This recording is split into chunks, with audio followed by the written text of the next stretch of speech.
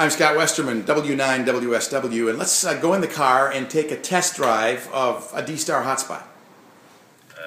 Here's a look at a DutchStar Hotspot. I actually have this Hotspot connected to a vertical that's on the roof of my house. I don't know if you can see it up there on the peak of the roof, but it does very well. It's going through a D710, Kenwood D710 analog radio, and what happens is that the hotspot actually connects in one end to a USB port on a computer, which is running a tool on a software program that connects it to the internet. And the other end goes into the data port on the D710. And at 5 watts at this height, I can talk all the way to the office. This is a QSO going on between Dave, who is M0NEY, in about 130 miles north of England, and a VK station over near Sydney, Australia. You get a chance to see what it really looks great. Great quality. I'm not quite sure. You'll have to correct me if I'm wrong on that.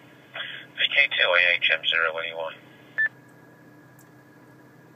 Mike 0, November Echo Yankee, Dave in Scunthorpe. So you can see on the display there that actually fires the call sign and a message when you key the mic.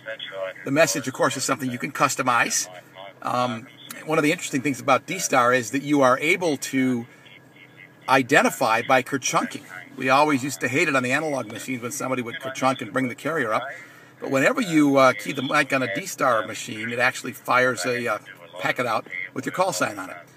So this is a good example of how DutchStar works. The actual hotspot I got from Moen, a DutchStar hotspot. It cost me about 150 bucks.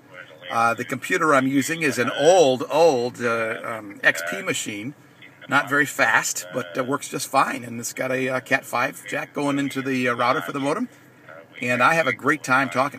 Now this that I'm connected to right now is Reflector 1 Charlie, Reflector 1C, out of Aurora, Illinois, just outside of Chicago.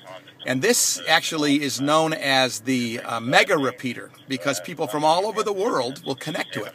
And of course, with your DutchStar system, if you have a DutchStar repeater, you can very easily connect to any other DutchStar repeater that has an internet connection or to any of several dozen reflectors.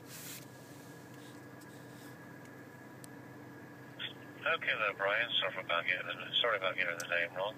And 2 meters sideband. I've actually got. So that's what Brian and Dave sound like on DutchStar through a DutchStar hotspot here in good old East Lansing, Michigan. This is Whiskey 9, Whiskey Sierra Whiskey.